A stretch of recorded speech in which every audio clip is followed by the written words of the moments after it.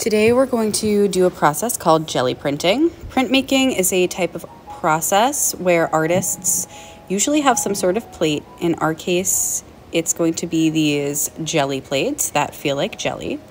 And an artist can create multiple copies of an image through a process called printmaking. So what I'm doing is I'm painting my design onto the plate.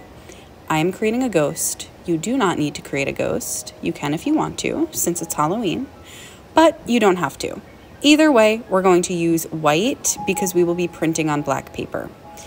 The design I'm creating is very simple. Simple designs work best. So I've painted it onto my jelly plate. Now I'm taking a black piece of paper and I'm pressing it firmly onto the jelly plate. You can see I'm rubbing the back of the paper so that my image can transfer onto my black paper. And now I'm picking it up to reveal it. And there is my ghost. So I painted a literal ghost, but when an artist creates a second print using the excess paint on their plate, it's also called a ghost print, and you'll see why in a moment. So I'm taking the remaining paint on my plate and I'm using that to create a second print, also known as a ghost print.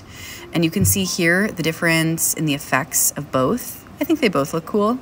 Honestly, the ghost print looks a little bit spookier. So again, we're creating prints. Your first copy will be the original, and then your second copy is the ghost print. For my first example, I made a literal ghost, again, because it's Halloween, but you do not have to.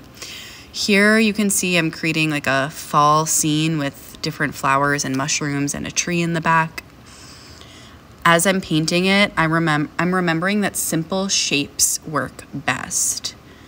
This painting here was a little too detailed. You'll see why in a little bit once I reveal the print. But I'm painting my design on very carefully. I'm thinking about the direction of the brush strokes as I'm painting it. And then again, I will create two prints from this, the original print and then the ghost print. When you work today, you're going to take turns with the person that you sit next to. One of you will begin while the other observes. Both of you will end up creating two prints. They should be dry enough for you to take home at the end of art today, but if they're not, you can feel free to leave them in the art room and pick them up next time.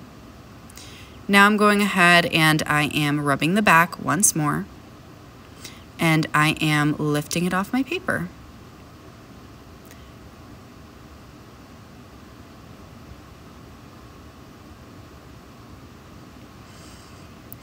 So in this print, you can kind of see the flower was a little too detailed.